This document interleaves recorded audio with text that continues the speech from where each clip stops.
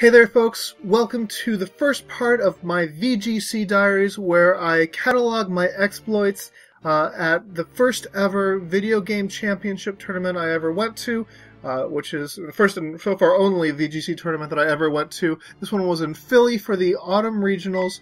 My opponent in this match was a guy named Joseph, who was, I remember because he was dressed up like in full costume as Rorschach from Watchmen, or, you know, also kind of like Spider-Man, but, you know, whatever. He was very insistent that he was not Spider-Man.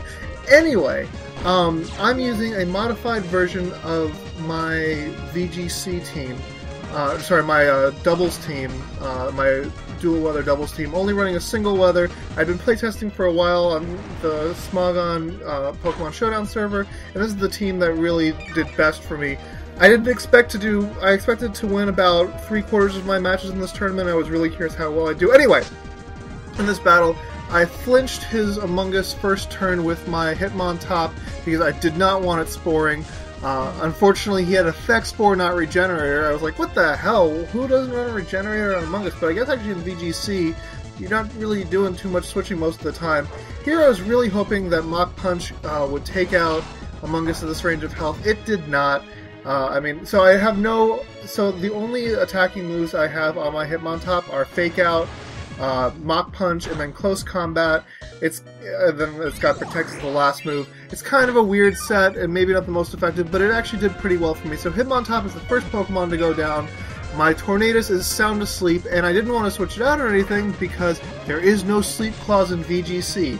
I personally think that's a huge mistake to not have Sleep Clause in any kind of tournament like this, but whatever. Anyway, Tornadus is not waking up. Chandelure goes for a Heat Wave. My Mamoswine, it does more than half to Mamoswine, but it doesn't KO because of Thick Fat. Thank God for that ability. I go for the Earthquake here. His Among Us protected itself, so it's going to survive another turn, but Chandelure is taken out by that Earthquake, so that is quite nice.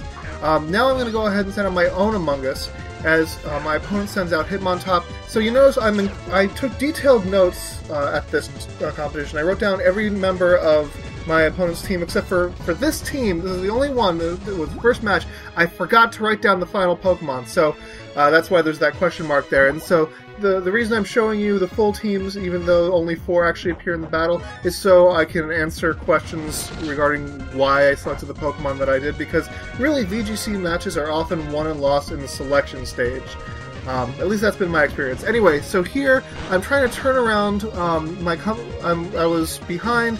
Now I'm trying to turn that around. I believe now it is 2-2. I've taken out his Among Us finally, and now he's got a Mamoswine and a Hitmontop, and I'm thinking I don't think I can win this. I was expecting his Hitmontop to go for the Mach Punch. He didn't, and so now his Mamoswine goes for the Earthquake. My Mamoswine survives on 1 HP. Thank God I swapped this out for a bulkier set. I was originally running Max Speed Adamant, but I've since switched that to the all-around bulkiest set that's possible with Mamoswine. I'll explain the EVs on that if anyone wants. But yeah, so based on the fact that he protected and kind of split the amount of damage being done, I actually I was able to put Mamoswine to sleep. And I'm thinking, holy crap, I think I actually might win this depending on when his Mamoswine wakes up. So I go for a superpower here. It's super effective, except for he's got the Chopley Berry, which is actually not a bad idea, although, I don't know, I would probably go with whatever the water neutralizing one is. Anyway, go for the Giga Drain here, get his Mamoswine down to super low, and now I think Mamoswine is at a health where it couldn't be taken out by an Earthquake, so he can't take out both of us even if he were to wake up this first turn. I go for the Ice Shard, and I'm going to manage to take out Mamoswine and win the battle. So I'm starting off with a win. That is really fantastic, and I'm really wondering, oh, well, you know, this is Swiss pairing, so that means that my next opponent will also be 1-zip, and so I'm looking forward to seeing how it goes.